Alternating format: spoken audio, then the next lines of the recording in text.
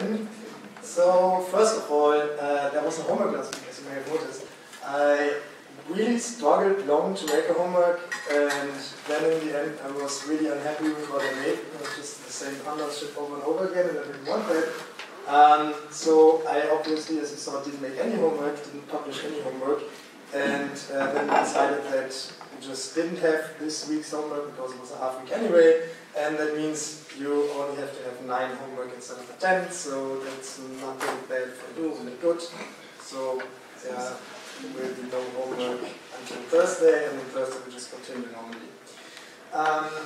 Yeah, there was also not a bonus. I have a bonus. I stole a bonus, but we're not ready for it yet because there was stuff inside that we wanted to have in 2 lectures. So we will just publish that bonus exercise afterwards. It's stolen. Okay. Yes, so this week we will talk about making experiments, so using libraries to actually make experiments on a computer, not CyclePy by the way. And then next week we're going to look at stats models, which is there for analyzing experiments, so basically the same stuff you would normally do in R, making ANOVAs and the like, or generalized linear models.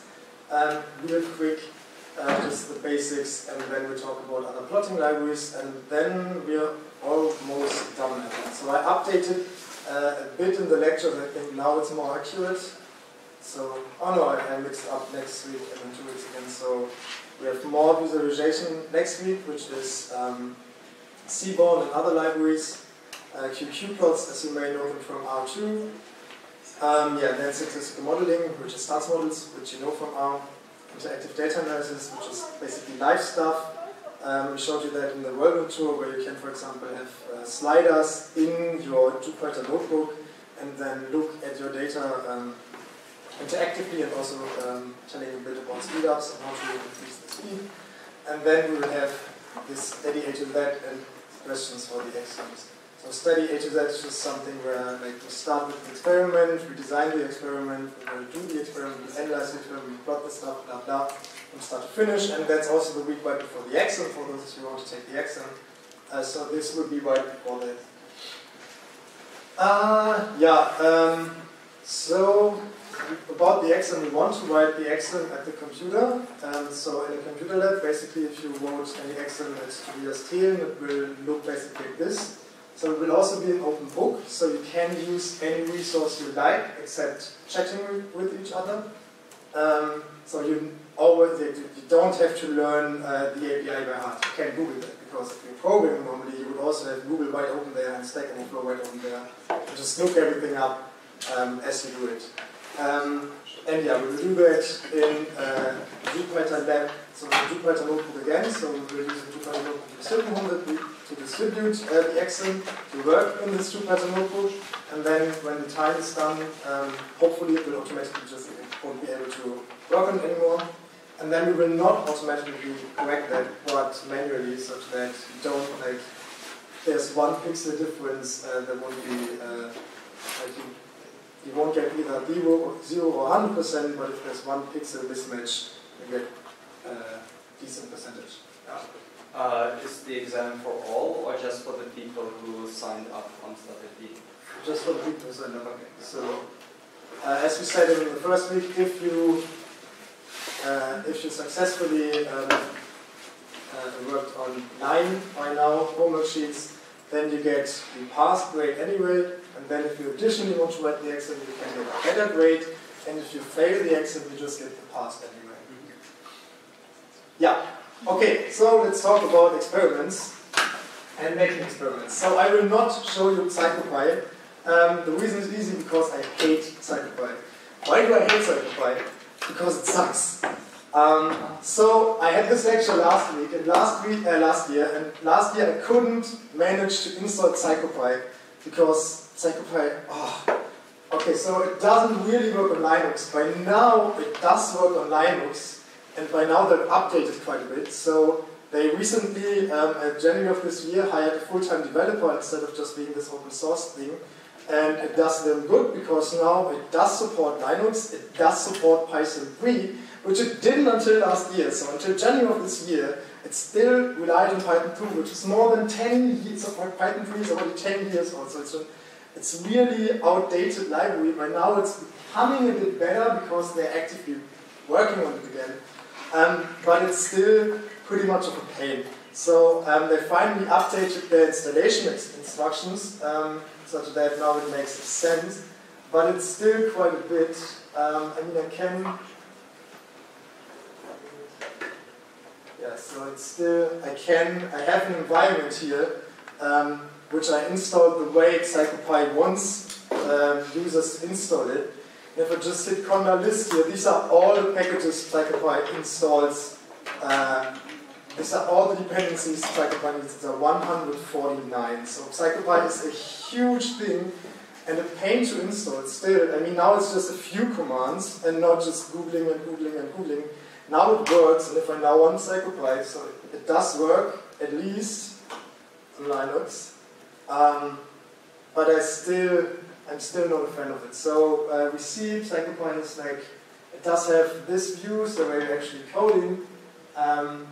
Most people use it from the other view, the builder view, because CyclePy, let's see, on the screen.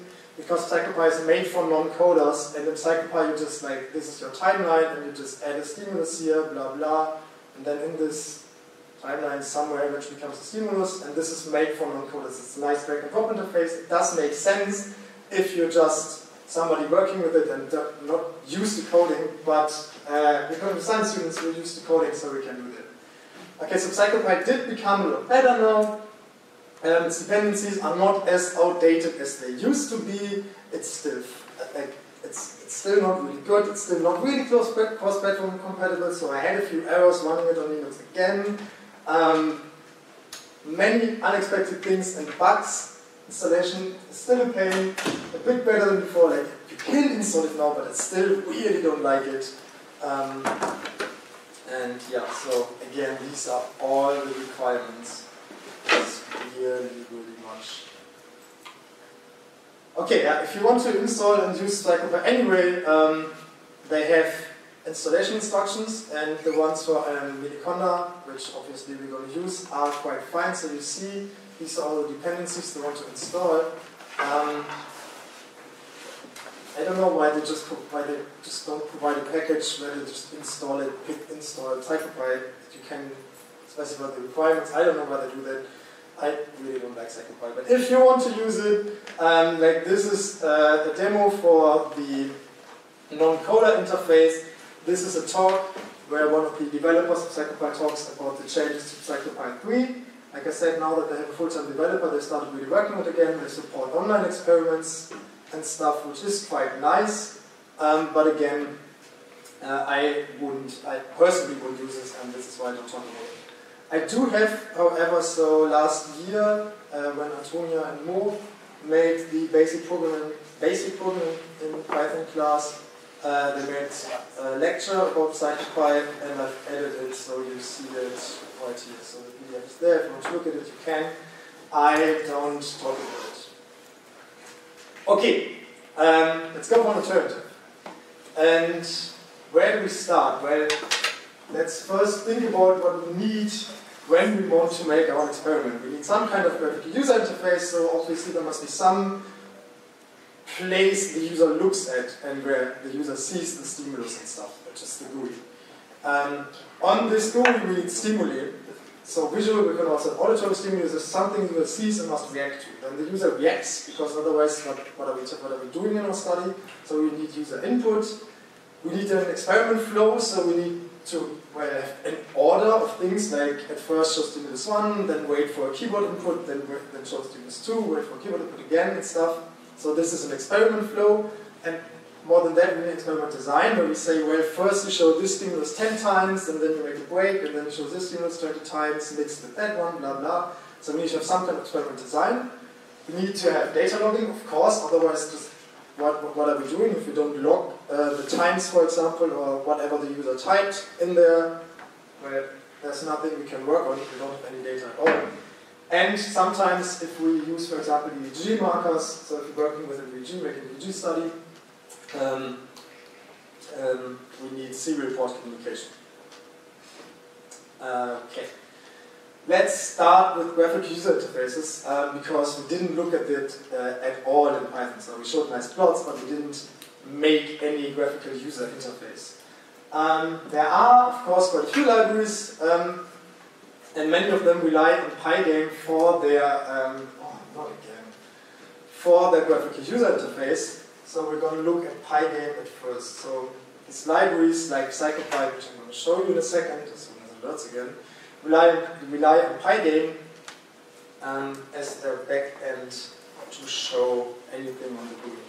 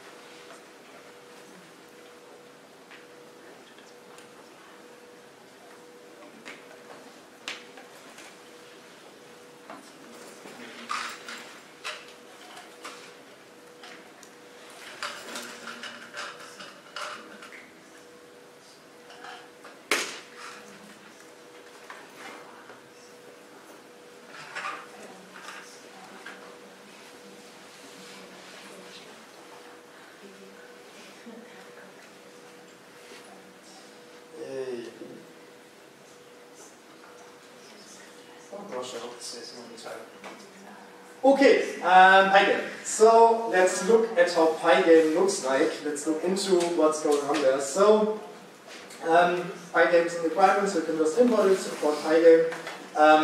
Then we have to initialize it before we do anything. We have to call pygame.init, otherwise everything else in Pygame doesn't work. You're going to notice. And then, yeah, what do we do here? We make a display. The display has a caption. Basically, we set the size for our display, which is 240 times 180, so it's not too big here.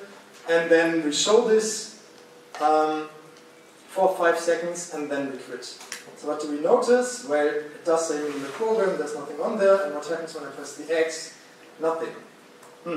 Why is there nothing? Well, because it's non-reactive. So while this window here is open, it doesn't react to any user input because we didn't tell it to. It's just passively waiting. It's just waiting for 5 seconds doing nothing. And this here would be some kind of event which we would need to handle. Obviously we don't because we're just sleeping for 5 seconds. And then we're closing it again. So it's obviously non-reactive, and it's just a very, very basic frame of how to implement a GUI in Pygame. So let's go one step further. Let's make something that actually does something more or less. So we can even have a logo, so this is just a bit more. So this just has this logo in the top right corner, just like the Firefox icon here. We set that. The caption we had already, it's not shown here. We again set this into our window, small mode of 240 times 180. And now what we do, instead of this passive waiting with sleeping, we have to perform active waiting. Active waiting means that we have some kind of event loop. So something which is looping all the time and waiting for events to happen. Like I said, if I press the top right button, that's an event of type pygame.event or pygame.quit.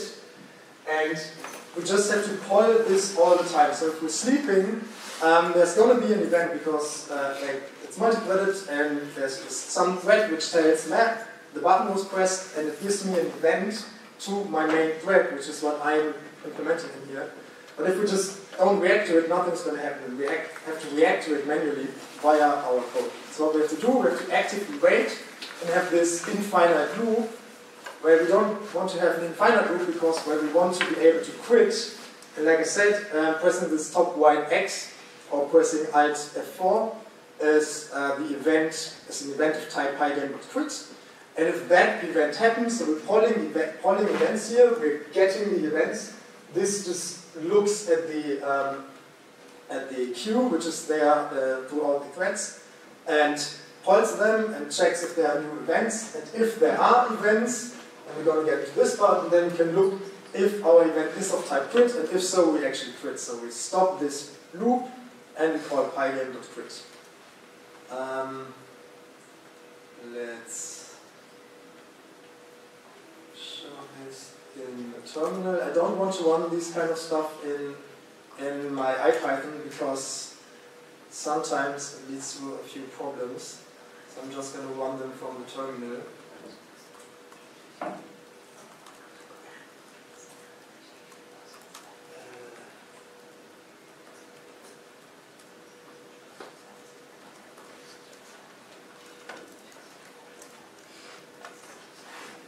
Yeah, so what do we see here? Well, it's on all the time, so we're now in this main event group, and it's just running through there, and running through there, and running through there. And as soon as we close it, we go here, go to running, say set running to false, and quit. Yeah. So what did we see? Well, Pygame must at first be initialized. Before we initialize some setting for display, I showed you that already. And then we have the display mode. So we normally wouldn't want to have an experiment in this tiny display, of course. So we can toggle full screen, and this is Pygame display toggle full screen. However, this only stretches the screen such that it's presented in full screen mode. So it still has a resolution of this 240 times 180. And if I want to get, if I want to have a true full screen, I have to look at, well, what is my resolution, my full screen resolution of my display. So what is the full screen resolution of my display? Well, I have two full HD monitors next to each other, so this is obviously my resolution. And if we don't do this, it's going to lead to errors. Okay, I'm going to show this now anyway, and hope it doesn't completely die here. So in this copy one I said, so we set it to this 240 times 180 size, and then toggle the full screen just to show you what is going to happen. I think I'm just going to be able to see this on my other screen. Yeah. So this one turned blank, and on the laptop screen you see that I have this small. Oh no, it just cloned the windows. Okay, so it cloned the displays. And now if I restart it again, it actually works in this configuration. Okay, so there's a huge problem, and that is that Pygame can't really work with multiple monitors. That's a bit shitty. Because experiment relies on Pygame, and if I have two monitors, it's going to show it right in the middle of the two monitors. So you're only going to see half of that on the screen. I hope that doesn't happen, because it also supports the windowed mode. So that's just to show you. That's why I'm going to show you everything I'm going to show you in the windowed mode. There is this full screen mode, but it doesn't really work with multiple screens. Okay, but this worked way better than I expected. Okay, but instead of this. Instead of stretching what resolution we have to the screen, we could also go for the full screen resolution right away, which is, so we just check what our full screen resolution is, set that to our resolution, and then if we run that, we're going to have true full screen, so the mouse is not going to be 4 times as big or something. Okay, what else did I change? I just showed here that, well, how do you react to keyboard presses? I'm going to get to that actually a bit later, but just to show you here, I can also switch from full screen to non-full screen via pressing the F key here, and because it sometimes crashed and sometimes didn't, because sometimes it didn't react to this Pygame.quit, and then I had to restart my laptop, I just made sure that I can also escape by pressing the escape key. So we look at this now, it's going to have the full resolution. We see, it again mirrored my display. So we see there's the mouse here, and if I press F, it's going to change to the windowed mode. And now probably, now I mirrored my screens again. Just for that.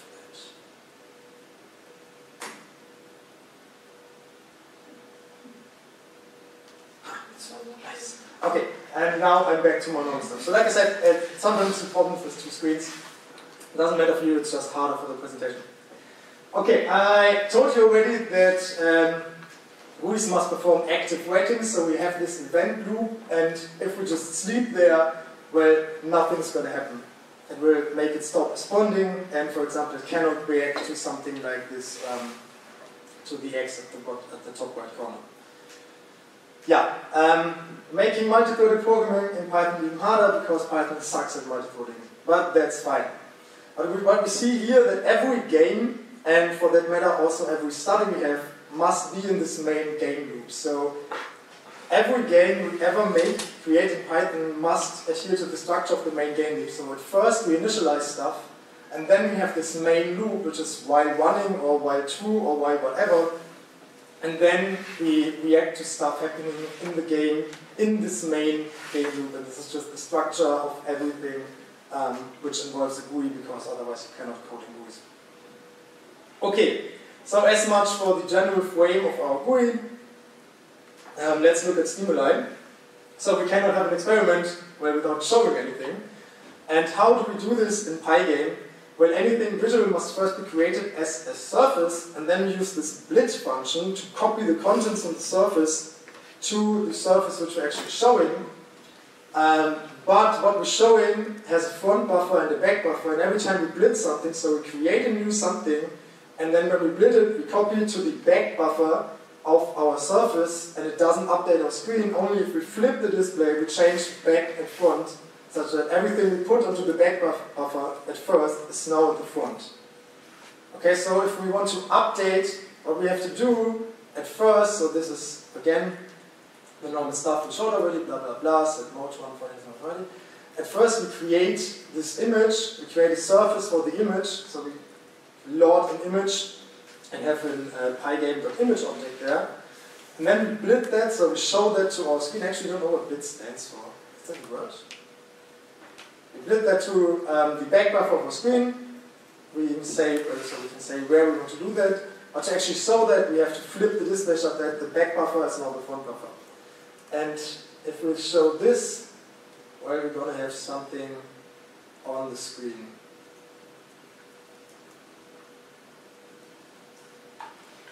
So this is just the first image that appeared when looking at copyright-free images. And you see, so this works. So if we didn't flip the display, it wouldn't, I can't comment it here. If we didn't flip the display, it wouldn't show that at all, because, well, it would have been drawn on the back buffer, and we didn't flip the back and the front buffer, so nothing's going to be updated here. Okay. There's a possibility to have images which actually scale with... Did that work now? Of course it didn't. There's a possibility to show images which actually scale with the size. You just have to look for the event video resize, because well, if we are changing this screen, if we're changing the display, or rather the window it's in, what's going to happen from a program perspective is that the operating system is going to send an event to the program owning this window, and it has to react actively to this. And this is, for example, an event of type video resize. So in Pygame, if we import everything from pygame.locals, there's going to be, for example, also this video resize. And if an event is of type pygame.video resize, then we can react to this, and we have to explicitly scale our image we had so far, split that again to the back buffer, and flip the buffer again. So this is smooth if we run it. And it works perfectly fine, and it's the way we always do stuff when working with Windows. So I'm not going to show it, you can believe me that it works, you can execute it at your laptop. It's just to show you how to do resizing the window. But we don't do that for studies anyway, because studies, like, the user doesn't have any interaction there, because it's just a full screen window where something happens and the user has to react by pressing buttons, right? Okay. But for that, what else do we need? Well, we need text. Note that Pygame accepts only absolute coordinates on the display. So to set a text precisely where to have it, for example, at half the height of our display, where we have to play around with the coordinates or implement something for relative coordinates ourselves. So this is, for example, the way I did it. I have a few constants here. For example, I set the font size relative by the screen size. So in getting the screen, so I tell you what the screen size here is, and that's going to be then the size of my display. Depending on that, I make my own font size. Font color is white because my background color is black. And then I have just variables so constants for center, middle, and center, bottom, and top, such that I can use them instead of the numbers.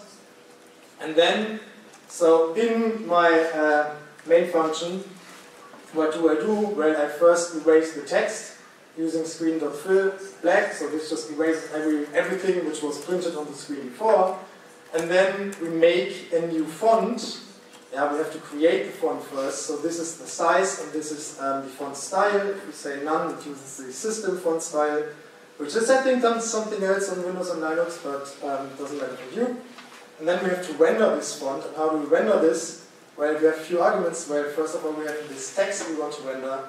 And then the next is, this is anti-aliasing. So if it makes it, like if it fits it to smaller sizes, if it shall, when it tries to fit it to smaller sizes, it shall anti-alias. If you don't know what that means, just look it up on Wikipedia, and image says more, and I can explain you, with our front color and our background color. And this is just a surface where the text is. So I showed you before, we have to first create the image or the surface for the text, and that's just somewhere in this variable text surface. And if we want to get that on the screen, where we have to tell, we have to split it, and we have to say where we want to have it. Like I said, because it only accepts absolute coordinates, I just wrote this function which, for example, accepts the screen because we need the size of the screen. It needs the surface because we need to know how long the text is, because, for example, for the left wide middle, we need to know how long the text is. If we want to have it precisely in the middle, we want to have it not starting at the middle, but we want to have the middle of the surface in the middle. So I have to look at the width of our surface too, and then this constant telling me where I want to print it, so it's just some number. And then this getPosition function simply takes the full size of my screen and of my text, and then puts it into width divided by 2 minus text width divided by 2, such that it's completely in the middle, and the same for the height in the case of the center. A bit below that, if I want to have it just one line below the center, and then at the bottom or at the top, if I want to specify it. So this is how I would represent text here. And if we look at it, we see it does show this text pretty much at the top. If I had another resolution, it would be also fine, and have it also right at the top. And just like that, I can tell it to have the text, for example, at the center, and then it would be now at the center. Yeah, make relative coordinates yourself, because you can only, IGAM only works with absolute coordinates. Yeah, one last thing, I wanted to show you moving stimuli. So imagine we had some image which we wanted to move around. How would we have to do that? Well, we can do that only in our main game loop. So we have to update continually in our main game loop the position of our object. So we first create this image. This here sets the color white 255 to transparent, such that it doesn't have a background. It's a JPEG image, so there was a mistake because JPEG changes colors a bit, so it looks a bit shitty. That's just a demonstration for you. And then this is where the position where we put the image at first. And this is like in every step we want to update the X and Y position by this. So it just moves by 10 pixels per update step. And then what do we do? Well, for all iterations of our main game loop, we make the screen blank. We draw the image onto the position of our screen, which we calculated anew each time. So we just add this step X and step Y to it, and then we make sure that if it's outside the bounds of the screen, we just inverse the direction. So it's going to be times -1, such that it inverses the direction from left to right and from top to bottom, and vice versa each. And then we have to flip the display again, and then we want to sleep for a bit, such that it doesn't go too fast. And then, because everything we must do in this main game loop, we also have to pay attention that we look at all the events and handle the events. So this kill event is just a lambda function which looks which looks if we either press the top right button or press escape, and if so, it will just close it and break out of this main loop and then quit Pygame. So if we do this now, we're going to have something nice going around here. So like I said, it looks a bit shitty because it's not perfectly white at the edges because it's a JPEG and you shouldn't do that with JPEGs. But yeah, so if we want to move anything, we have to do so in the main game loop, and we still can't forget to have any kind of event handling in this main game loop too. Yeah. Okay. In fact, what I'm doing here is I'm always redrawing a completely new black background.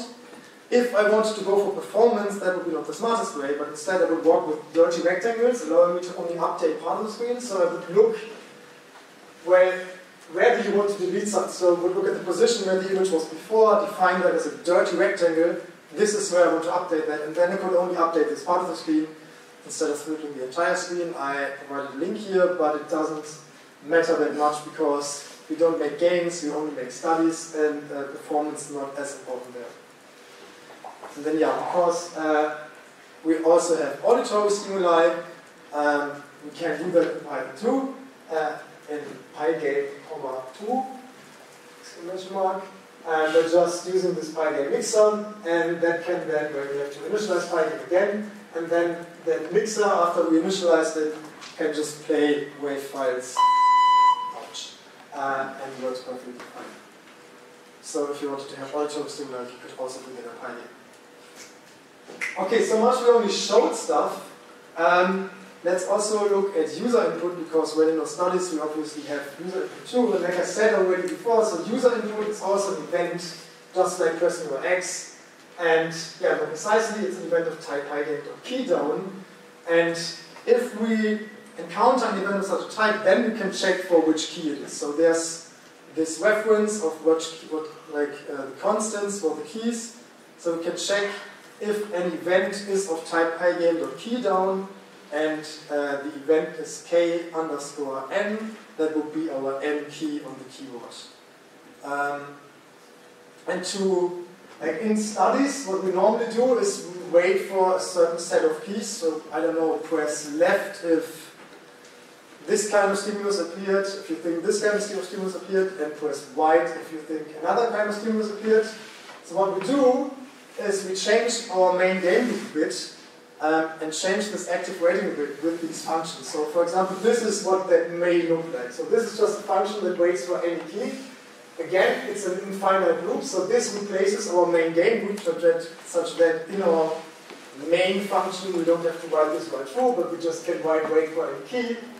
What this then here does is where it looks for all events which it gets and returns only if the event was either of type keyDown or when it quits when the event was of type quit. And then it again checks if the key was escape or Alt F4, Alt F4.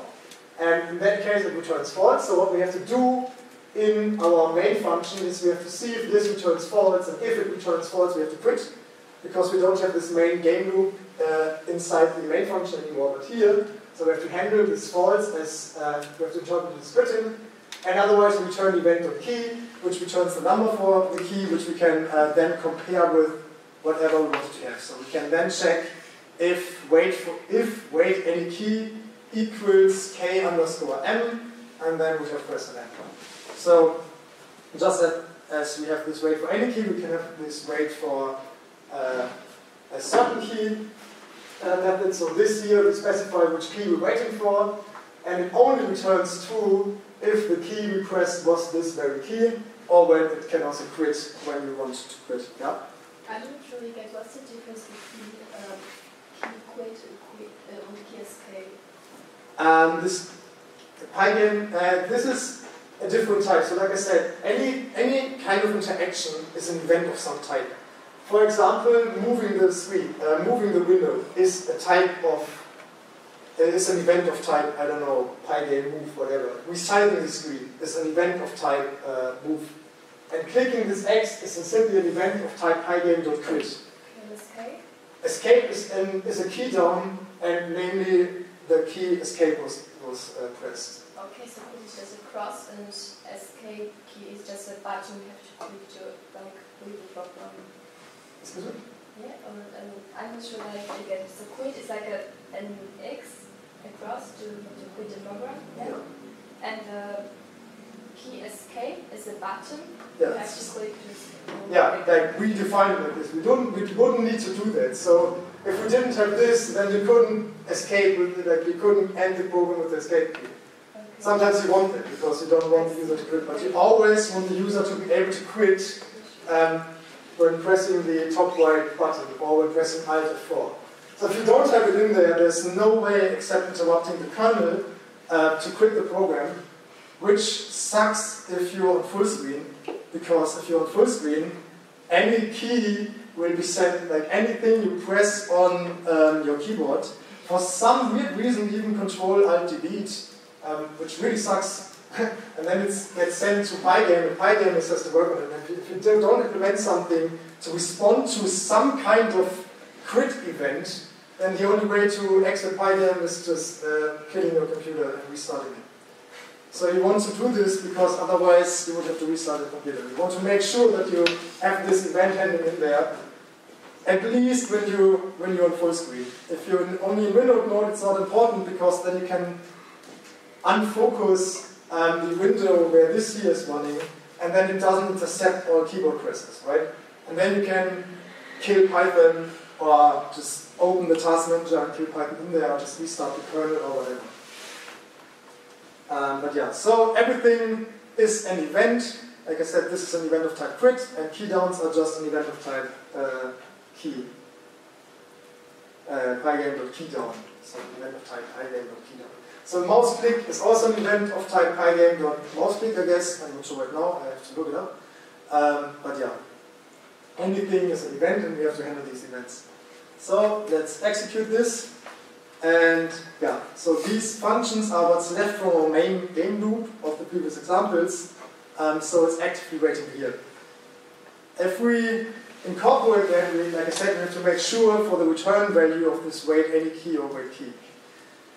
And yeah, using all this, I made a really tiny program which could be a first study. So let's make this sample experiment, and what does the user have to do? The user is supposed to press left for even numbers and right for odd numbers. We didn't look at measuring response times yet, so we just play your sound when the subject was wrong. Okay, and this just incorporates everything I showed you before. So we need Pygame time random, blah blah. We set sizes and colors. We set these constants, which just stand for where we want to print the text. The get position we also had, just you provide one of these four constants, and depending on the constant, it's just going to return the position of where you actually, the absolute position of where you actually put the text. This wait for any key and wait for certain key functions we had before, and then we have our main function. And in our main function, well, first of all, we have to pre-initialize our mixer because we want to play a sound, I said that before. So we do that first, then we initialize Pygame, then we create a display, and we create a display of size 800 by 600, and it's not in full screen, so it's in window mode because I can't show you full screen because my computer will may fail. We make the screen black. We create two fonts such that we can, so these are just objects of type Pygame.font, and we can simply render them. So we can reuse them all over the place. It's just something that Pygame knows which font style and which font size we want to use. So we create one font and one a bit smaller font. Okay, and then what do we do? We start by showing a welcome message. How do we do this? Well, we call font.render and then our welcome message, and that simply says press left for even numbers and right for anything else. We get the position of where we want to render this. We show that, actually, like, we don't show it yet, we just blit it onto the backplane.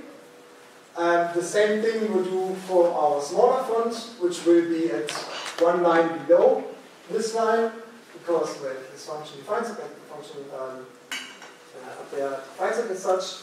We build that onto the backplane too. And once we have those two texts on there, we flip the display. So that now the display contains this text and this text.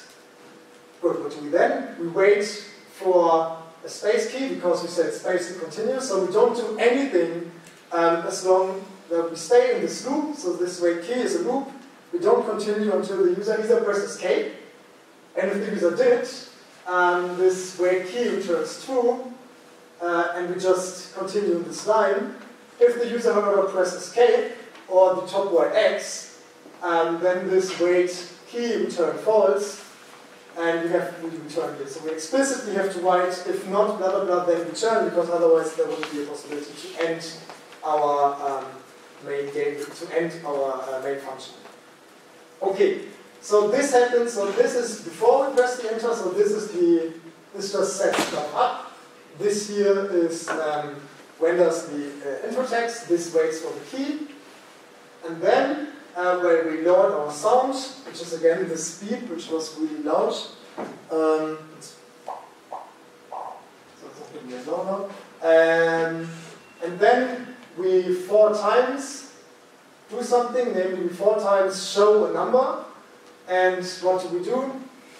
When we make a new number, so at first, so this is just to make sure that we don't plot the same number twice in a row, because then you don't see that there was a new number. So we just plot some number. So this is just this num here. It's a number from 1 to 9.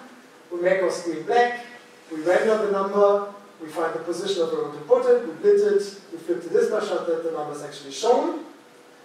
And then we wait for any key, because any key can be pressed. And this now can either be the escape, or either fear, or the top right X.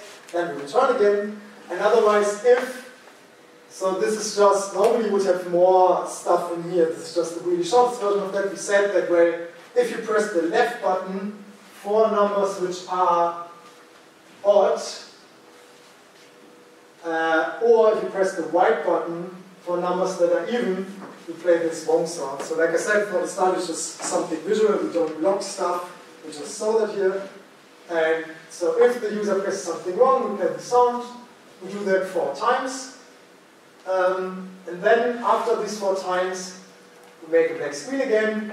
We render some goodbye message, flip the display, wait for the key, and then once we're done, so never mind what key was pressed here, because we're quitting afterwards anyway. So this just performs some kind of active waiting until the user presses key. Okay, so if we look at this, what is it called? Pygame_5. So we get the backup instructions, we press space to continue, it shows a 9, what did I say, left for each, so let me do it wrong, I press left, trace the sound, now I do it correct, I press right, I press left, 4 times it showed this, now it shows thank you for attending, and we're done. So this is how we would just, normally I would present that in full screen, but like I said, 2 screens can't do that. But yeah, this is like the easiest kind of experiment we can do in Pygame. Yeah, as much for Pygame. I wanted to show you Pygame at first because the principle for every kind of GUI and also for every kind of library for making experiments, for example, Experiment and also CyclePy, rely on stuff like this. I don't know if Pygame, CyclePy does not rely on Pygame, but on WXPython, which is just another really shitty stuff for making GUIs. I really don't like WXPython. It's also really outdated. There, this instructions are from 2010 or something, just so old and outdated. But never mind that.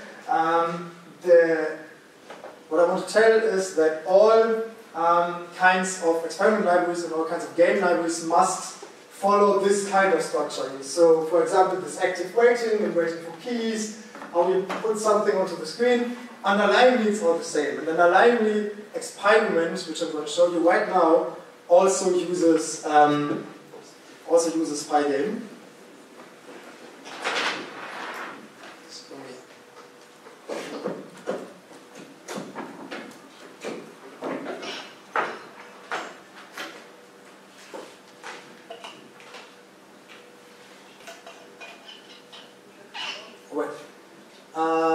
Any questions?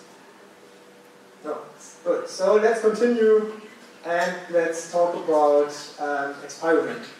So far, I think I can use this one. So far, I only showed you how to actually put something to the screen. So making a GUI and then showing stimuli in there and waiting for keys. Experiment does that and more. So experiment is a complete library, so it's first of all it's a pure program library, so we don't have this builder view like we have in experiment. It's really lightweight and doesn't have 150 dependencies, but only like 10, which is really lightweight compared to that. Entirely written in Python and is simply installed a pip install experiment. Oh, it can be so easy. Okay, so like I said, it builds on top of Pygame. It's a similar way of initializing GUIs, present stimuli, working with user input. But it gives more functionality. For example, what did we look at before, what we wanted to have in a study? We wanted to have also to be able to define experiment design, save everything and make useful logging and provide more functions like an actual timer and like giving me a pre-provided console structure. All that's done by experiment. Like I said, experiment for stimulus presentation, for recording of inputs and outputs events. So we did this already in Pygame. We didn't communicate with other devices so far, we didn't collect and process our data, and we didn't have anything which helped us in our experiment design besides just having a loop and putting one thing after the other. And Xpygame does all of that. So this is just the package. We have experiment. So this has these 5 sub-packages. There's one for experiment design, in which there is an experiment, block, and trial class. So experiment, if you want to make an experiment, the experiments of type experiment. In your experiment, there are blocks, and every block consists of multiple trials. And this is how we make our design. Then we have a class, a package of stimuli, so we can have auditory stimuli, videos, pictures, text, and so on and so on. It supports I/O, so input from mouse and keyboard, but also triggers for EEGs and information from the EEGs, all that kind of stuff. Like I said, it also has stuff like a clock and a buffer. So the clock is really useful because the standard clock of the system may not be as accurate. So it definitely uses the most accurate system timer there is. And then it has this control package. Like I said, it puts everything into a nice main structure of a program. We'll first initialize an experiment, then start it, and then able to pause it, and then in the end we end it. So these are just the functions which Pygame relies on, experiment relies on, which experiment wants you to use. Excuse me, yeah. could you explain what the buffer here means? We in the end needed to. Okay, so it's just pre-buffer stuff. Why is that useful? Because in experiments you want to have millisecond accuracy, and putting something onto the screen is not millisecond accurate. Sometimes it takes longer, sometimes it depends on the update interval of the system, all kinds of stuff, and experiment simply makes sure to put that onto the system on the right time, and then to make sure to know how much time it needed to put that on the display. Doesn't matter, we're going to see it later when it's used, it's just stuff which experiment needs. So it's just more precise in timing in this special case. Okay, yeah, all of these models can be used independently of each other, which is nice, and we can just make our experiment design using experiment, and then, for example, just save that to a CSV file, and then use Pygame or CircuitPy if we want to use that anyway. So we can use another software for presentation of stimuli and so on and so on. Okay, we've seen stimuli and so on already, so let's start with something else now. Let's start with experiment control. Which is the very wide thing. And simply every experiment adheres to the main control structure as specified by the package. And this control package then provides me access to a screen, a keyboard, a log file, clock, and device communication. So assume as I used experiment.initialize, I have experiment.screen.keyboard. Whatever. Okay, so like I said, we have this three landmarks. We have initialize, start, and end. When we initialize it, it starts up the screen and shows the screen already, and provides access to the screen over experiment.screen. It provides me access to the keyboard, to the log files, to the events, to the experiment clock, and so on and so on. And simply prepares everything such that it loads faster and such that it works normally. And then as soon as I use control.start, it asks for a subject ID. So experiment also takes that from me. I don't have to. So I didn't do that in the Spygame thingy here, right? I didn't ask for any subject number. Normally you would have to do that. And experiment, it automatically does it for me as soon as I use control.start. And then it saves the subject ID even so that I have access to it. And as soon as I have the subject, it also makes my data file, to which I'm going to write. And then, yeah, between the start and end, there's the main loop of our program. So we iterate through our hierarchical design. Like I said, we have an experiment which consists of blocks, which in turn consists of trials. So this is how we iterate through our design. And then in the end, we end our experiment, and as soon as we call end, it closes everything and saves the data. Okay, so let's do that here. Like I said, we create a new experiment. So that's experiment.design_experiment. Every experiment has a name. We initialize it such that it first shows the startup screen, and then it initializes these objects as part of our experiment. Right. Then we sleep for a bit, and then as soon as we hit the start here, it will show the subject number screen. And then after we entered our subject number, the ready screen. And then 2 seconds later, we will end the entire stuff. So if we run this now, we're going to see that we see a screen. Experiment will take some time. It waits. Let me just show you. Do you want to switch to window mode? Yes, that's really nice. If we're Jupyter would ask me when I first started if we want to use the window mode. And now we see it still takes a bit of time to initialize. So that's because, like I said, Pygame wants to be millisecond accurate. And to be millisecond accurate, so if you first start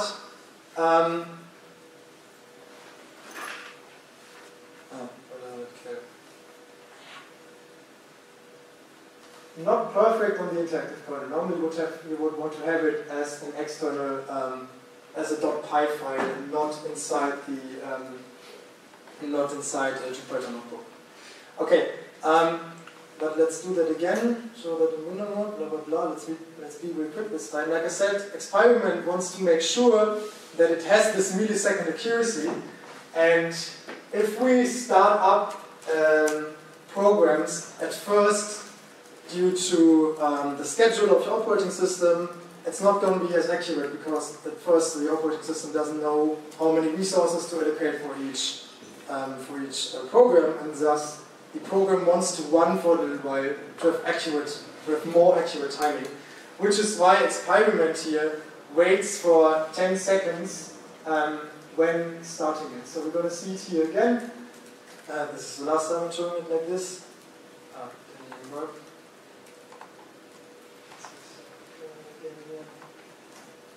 So it will wait.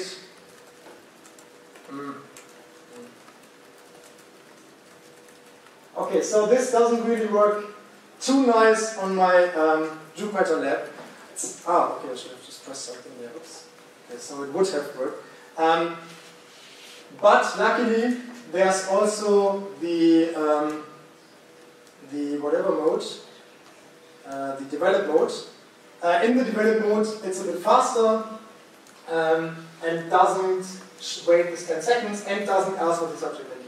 So if you use experiment to make an experiment, you wouldn't use this develop mode because you want to show it on full screen, because normally it's not as a full screen because the user shouldn't be distracted by whatever else on the window, right, on the display. You would want to have the subject ID and you want to have accurate timing. But if you're only developing it, you don't care for either of these things, because you don't let yourself be distracted by other stuff on the screen, and you don't care for that much precise timing, and you don't need subject at least anyway. So if we're developing, we're going to use this develop mode. And this makes it real faster, it always shows up in the window, and now it waits for 2 seconds, and now it should be done. So like I said, all these stuff has problems on the endpoint, but interestingly, it worked before. I don't know why it doesn't work right now. But luckily, I also have PyCharm, and I showed you PyCharm last week, so I don't have to show it to you right now, because you already seen it. And let's just run this here in PyCharm, and we see now shows the screen for 2 seconds, 1, 2, and then it doesn't really shut down. Okay, that's interesting.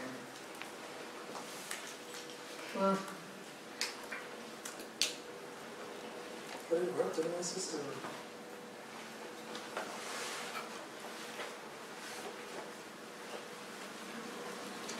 Ah, shit. I have to press a button to initialize it. So now it's ready. Now I press the button. Aha. Okay, that was stupid. Good. So it works perfectly here on, and if I have it as a normal Python file. Okay, so between this initialize and the start, we have this initialize where it makes experiment dot whatever else we need. Between this initialize and the start, we write whatever we want to prepare for our experiment. And then between start and stop, we iterate. We have basically this main experiment loop in which we loop over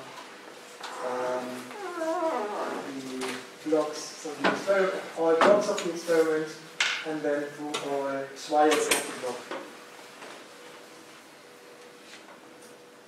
It would have worked here too. I'm just too stupid to press a button. So in develop mode, press a button as soon as it's ready. Okay, as much for this main control flow. So like I said, we initialize, then we start, then we end. Yeah, I will put that all into a context manager for now. This is not how we would normally do this, so this is just for demonstration purposes, because I don't always want to write these few lines. So I just made a context manager, which, when initializing it, makes the design of experiment, and then starts initialize, and then as soon as we enter this loop, this context manager, it first runs control at start, and as soon as we exit the context manager, we control at end. So like I said, this is just for demonstration purposes. Normally, you would always build up a program like this. Okay, but I want to show you the stimuli first, how we make stimuli in experiment. I showed you already how to make them in Pygame. Now let's look at how we do that in experiment. And when experiment also contains classes for visual knowledge stimuli, but unlike Pygame, we don't flip the buffer because it simply has a function which includes this flipping the buffer. And this is this present function. And this present function simply, so it has the arguments clear, update, and whatever the last one is, we don't look at this. So clear clears the screen, clears the buffers before drawing, so that means we don't have to have a black background at first. So if we look at how we did that in Pygame, we first filled the screen with our black color, and, or rather let's look at here, we first filled the screen with a black color, then we rendered it, and then we flipped the display. And all this stuff is now just put into one function. And then we can clear the display before or not, and we can update the buffers after or not. So that makes it really much easier to present multiple stimuli on the same screen. Okay, and like I said, you can and should preload the stimuli such that they are fully loaded upon presentation. This is to make timing more accurate, because this preloading takes some time, or rather the loading takes some time, and if you have the loading inside your experiment loop, your timing will be inaccurate. Only by a few milliseconds, but a few milliseconds are relevant. And we should always preload them such that they don't disturb us in the timing of the experiment itself. So yeah, I don't want to show you the user control landmarks, so I use the context manager to do that. I showed you this already. And yeah. So how do we present text? Well, we create a new target as stimuli.text line with the text and the text size. So we don't have to write a font object here, it makes it really much easier. Then we show a fixed boss. So Pygame also has this fixed experiment also has this fixed boss. It's just this fixation point, this fixation force. If you made any kind of study here, I think you've already seen it. So for anything visual, we have the fixed force, which we're looking at first. It's always in the middle of the screen.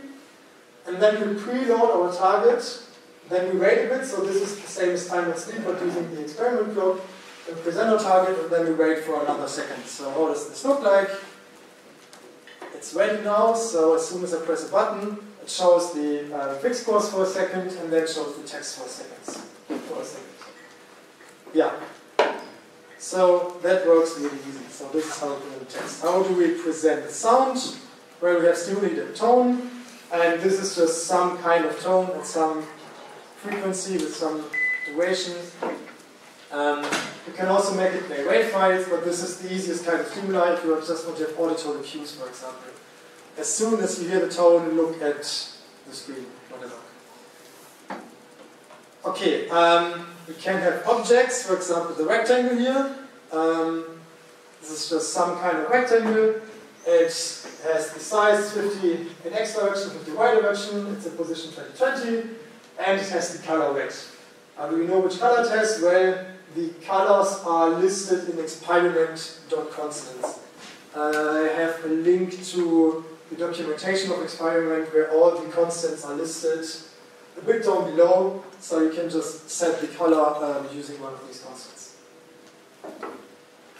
Okay, if we want to have multiple objects on the same buffer, like I said, we have to clear the screen for the first object because well, we want to have a blank background, then we want to write the first thing.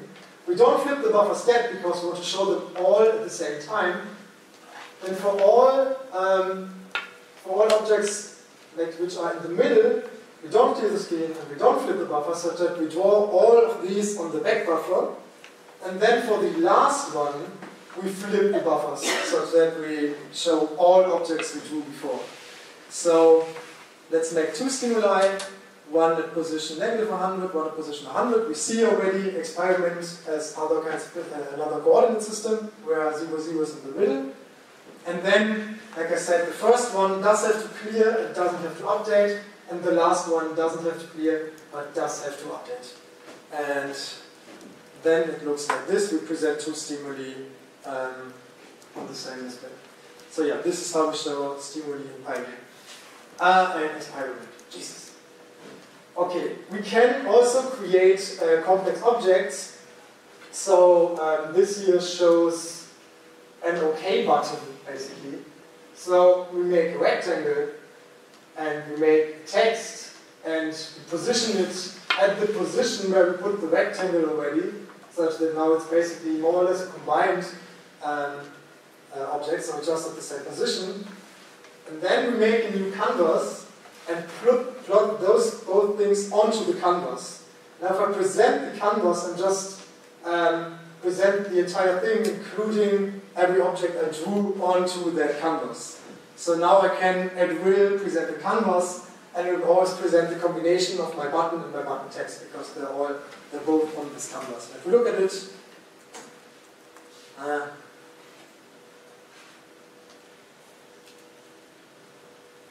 like I said, sometimes it doesn't really work too well in Jupyter. No clue why I couldn't figure that out. So yeah, when I present that, I have this button at the lower right corner.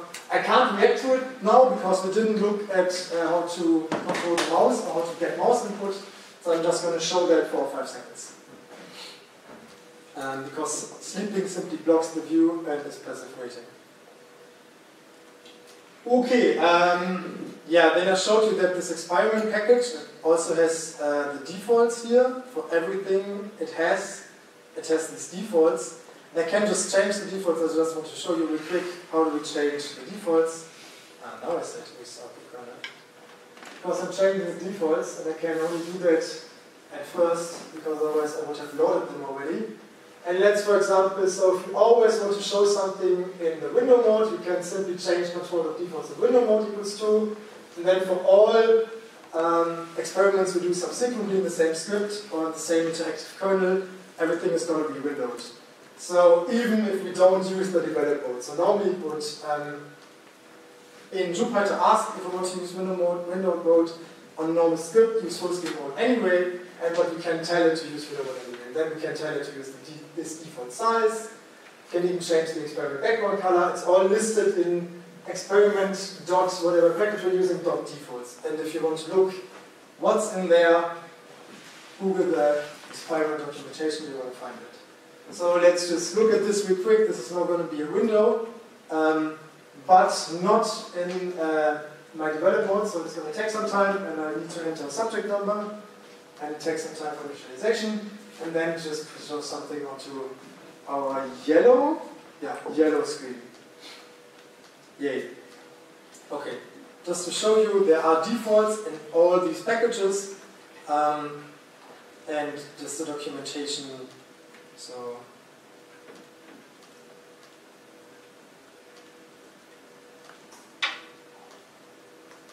you can look at all the stuff which is in this default packages here. So there's the design.defaults, there's also .control.defaults, so if you want to change something, you can change it here. Okay. Let's restart the kernel again, because this was a really ugly color. This is a bit better similar demo because sometimes experiment crashes because I reuse the same experiment name. This here just makes sure that I don't reuse the same experiment name. Helps a bit on the interactive kernel, sometimes it doesn't too much.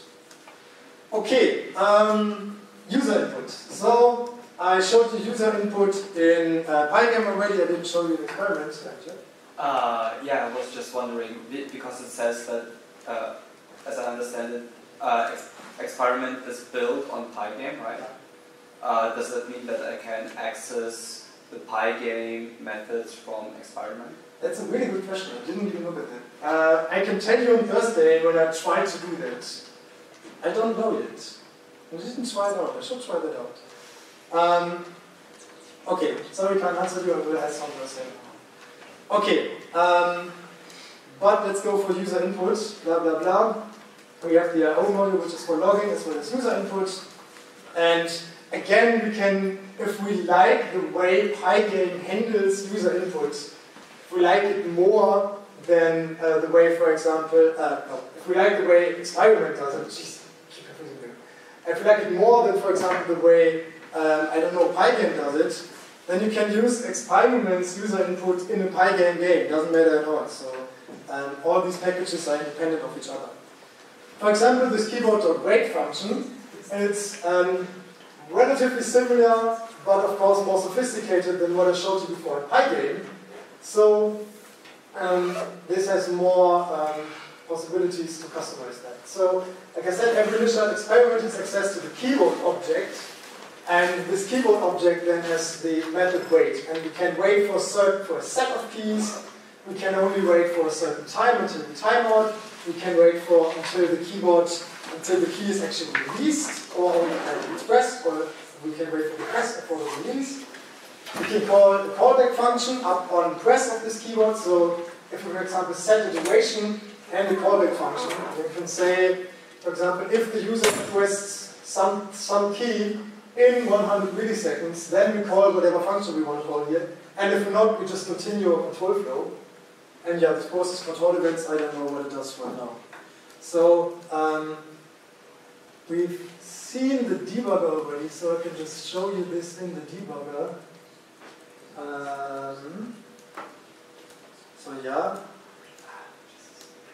So this is our experiment object. Yeah, it's an experiment of type Pygame.experiment, and these are all the attributes this has.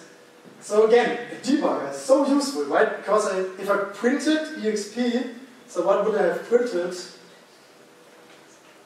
I would have printed, okay, nothing, bang. So that's really, no, I would have printed this experiment, colon, my experiment, no between subject vectors. But this doesn't tell me all the attributes and all the methods my experiment has. If I look at it in the debugger, I can see all the attributes this has. So I can check if, so I can see that my experiment does have a keyword, experiment.keyword, and then I see, okay, it has some attributes, and this keyword also has the method, what was it, wait. And yeah, so it's all there. Like I said, the experiment has this keyword object. What else did I say it has? It has, for example, the data, does it?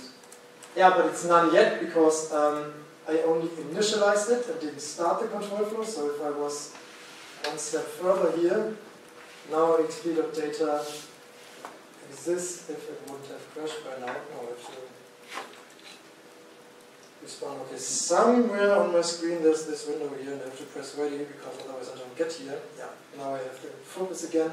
Now I have this experiment.data, which is of type data file, and all these kinds of stuff. So my experiment has attributes, namely the keyword and the data and so on. And yeah, the keyword has this wait function. Like I said, it's more sophisticated than what I did before. And we can specify which keys to look for. If we want to wait for key release, we can specify a callback function. Upon clicking the key, we can set a timeout until it's not longer waiting, and so on. And then the result is a tuple simply of which character we clicked, according to this map, and the reaction time. So Pygame also remembers the reaction time in this keyword of wait. So let's make an experiment that simply asks for pressing any key, and now let me press the F key. Now this was my, so the button I pressed was 102. Let's look at this translation table. 102 is in fact the B key. Oh no, decimal.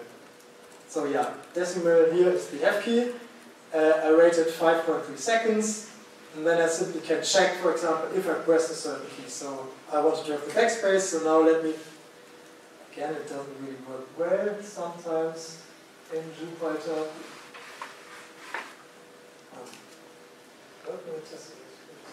So now it waits for the backspace, like I said, so then I can, if I press the backspace is number 8, that's correct, I press it much faster, and yes, it was indeed the backspace key. So like I said, same thing as we did before, and I want to show you that before because it's the same principle. But experiment obviously provides the better functions for that than we provide fast. Yeah, all key and color constants are here, so we have these are the color constants, and further below these are the key constants too. But most of them are just the way you expected it. So the letters are just key underscore n, and then the number, the F keys are key underscore F, whatever, and then backspace and so on. Basically what you expect. You can also look it up here. But I didn't show you mouse input before for Pygame, so let me show you that for experiment now. First of all, you may have noticed that we don't have a mouse in here. So if I move my mouse there, it's gone, and I have to press a key. If I want to show the cursor, I can simply run experiment.mouse.showCursor, and this one shows the cursor. And then I showed you this already. This shows me this nice OK button at the top right, at the bottom right corner. And then, just like there's experiment.key.wait, experiment.keyboard.wait, there's experiment.mouse.wait press. You can also wait for a mouse move or whatever. And this then, this method wait press returns me the button ID. Button ID of 0 means left button. The position of the mouse and the response time. I don't care for the response time right now, but I care for the position, so we're asking if you press the left button and then there's this really nice and convenient method, this button overlapping with position and then the position of the mouse. If that occurs, then we break. So that means if I press anywhere, it takes us with, I does it.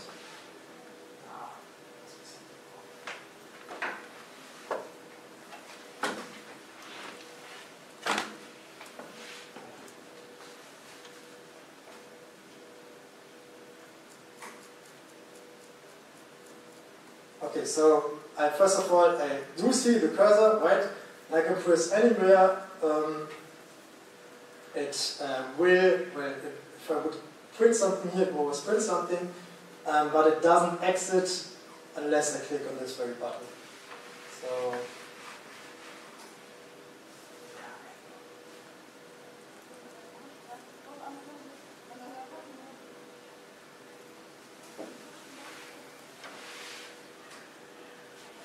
so now this prints me all the time between consecutive clicks, but it doesn't react, it doesn't break unless it's overlapping with the position of the button. Key.